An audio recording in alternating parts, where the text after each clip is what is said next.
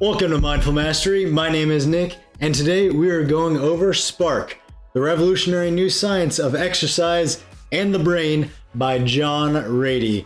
And like the title implies, this book is pretty scientific, so if you're interested in how learning, depression, anxiety, and exercise interact with the brain, then I would highly recommend that you buy this book.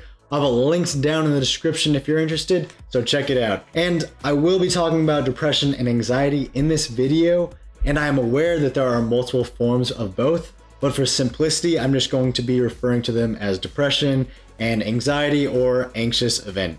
And I'm also going to be doing this summary a little bit differently. I'm going to be talking about 3 benefits of exercise and how they interact with learning and different mental ailments. The first benefit is exercise gives you control, which can lead to self-efficacy, meaning that you believe you are capable, which is the first step in managing the 3 A's: anxiety, addiction, and aging. With anxiety, many people begin to feel helpless because they don't understand why they have anxiety. And then they get anxiety about becoming anxious, making it feel like they're losing control. And whenever someone has an anxious event, they tend to tense up and not move, and their heart rate and breathing quicken. And so whenever their heart rate and breathing quicken in the future, they tend to associate that with anxiety and then get anxious as a result. But that also happens whenever you exercise. So by exercising, you can help to normalize those symptoms so that you won't get anxiety every time your heart rate and breathing quicken.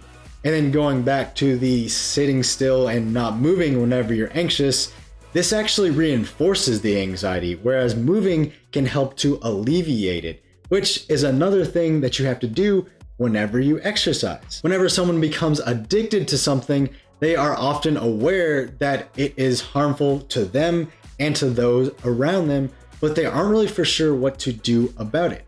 But by exercising, they are taking action, which gives them back control from their addiction. And lastly, something that we don't really think about that often is aging and how we're going to function whenever we get older, because a lot of people are really reliant on their children and caregivers, which can make them feel helpless or really dependent on them. But whenever you exercise into your later years, you then become much more capable because your bones and muscles are stronger, you get sick less and need help less because your immune system is better. And something that we'll talk about later is that it helps to prevent the degeneration of your brain, which means that you will be mentally more capable for longer into your life as well. The second benefit of exercise is that it helps to release growth factors, which are proteins that are released in the body to spur the growth and strengthening of our cells. Now, exercise releases multiple different growth factors, but I'm just going to focus on one, and that is brain-derived neurotrophic factor. But to put it simply, just call it BDNF. And BDNF does 3 very important things. It encourages the growth of new neurons, the development of connections between neurons, and the strengthening of connections between existing neurons. This is extremely beneficial for learning, depression, addiction, and aging. So this obviously improves learning because you are able to develop more neural connections, and those connections are also stronger, so you remember the information for longer. But exercise also provides you with a boost of energy, making it much easier to focus in the hours after you exercise, which can also improve your ability to learn. In most cases, whenever someone is depressed, their brain is focused on a negative memory, which makes the environment seem particularly bleak. Whenever this happens, the brain begins to shut down in order to conserve energy, but that causes existing neural connections to wither, and it also hinders the development of new connections. And with anxiety, someone tends to become addicted because whenever they abuse a substance, it creates an extremely strong memory of the feeling that it gave them, reinforcing that behavior. And with a lot of addicts, they use substances that kill brain cells, which makes it even harder to resist those impulses. Exercise can help counteract both addiction and depression because it helps to develop new neurons and new connections, and also encourages the development of positive memories to substitute those negative or self-destructive ones. Whenever we turn 40, we start to lose 5% of our brain's mass per decade until we turn 70, at which point it speeds up at varying rates.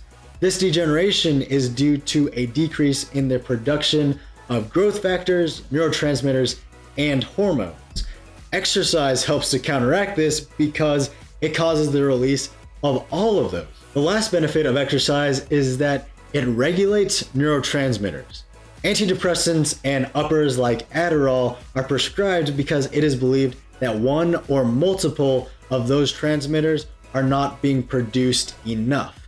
So all of them increase the amount of neurotransmitters. But that's not always effective because just an increase isn't all that really matters. There needs to be a balance between the neurotransmitters, otherwise you're not appropriately treating the problem. This is where exercise can be much more effective because it not only increases neurotransmitters, it also regulates them to make sure that there is a balance between them. That's not to say that antidepressants and things like Adderall aren't effective, because they can be, but they also come with a host of other side effects. And over the long term, exercise tends to be more effective whether you're taking pills or not. Because whenever you take pills, you tend to attribute your improvement to the pills.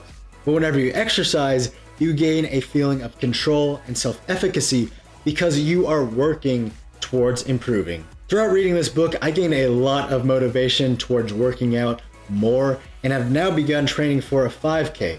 So in the comments, tell me what exercise you like to do or what you want to do, and give this video a like if you enjoyed it, subscribe if you haven't, and have a great day.